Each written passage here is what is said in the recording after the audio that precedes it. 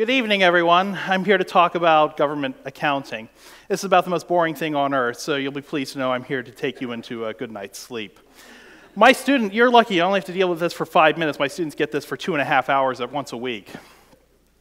When people talk about government accounting and government finance, the one thing that comes to mind almost always is the concept of fraud, waste, and abuse. We always hear this about government. It's become such a staple of our politics that both parties run on this every year, every cycle.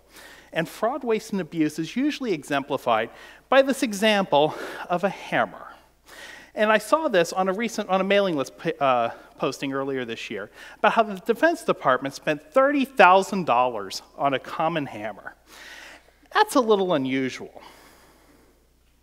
And I think it's probably a bit excessive that they would spend this much on a hammer, especially since the real story is they only spent $600. And even that's not right. They spent $435 on the hammer. But this turned out to actually be a good thing. But this story has gained so much currency that it has become emblematic of fraud, waste, and abuse.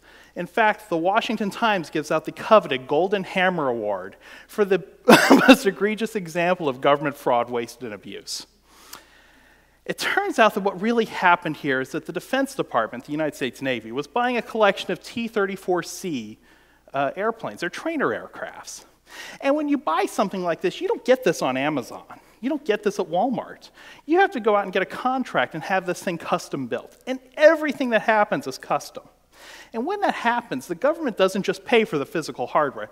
They also pay for meetings, they pay for engineering, they pay for planning, and they pay for everything else that goes into building that airplane. So while they're getting these airplanes up here, they're also getting all this other stuff that goes along with it. And that costs money.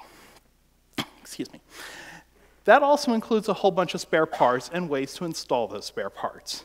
And what happened is Beechcraft ends up seeing that there's this hammer and a bunch of other stuff. But there's this hammer in particular. What they're like, well, you know, we paid for this with government funds. It rightfully belongs to the government. We're going to send it back to them.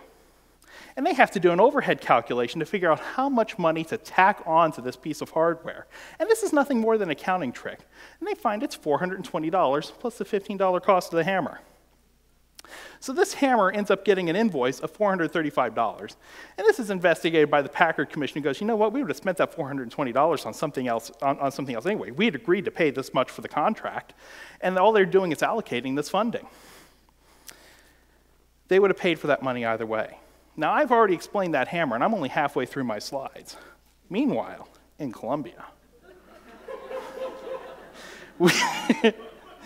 we have the Columbia Association, which isn't really a government in the traditional sense, but we tend to treat it like one.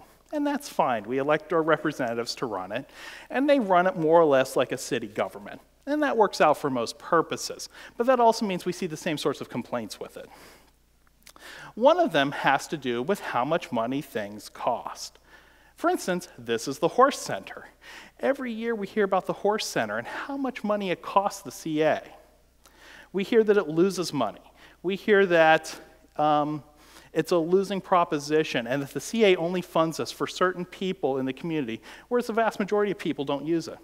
But this is the budget for the Horse Center right here. And this shows that what we have is a loss of $22,000. First of all, that's not that much in a $65 million budget.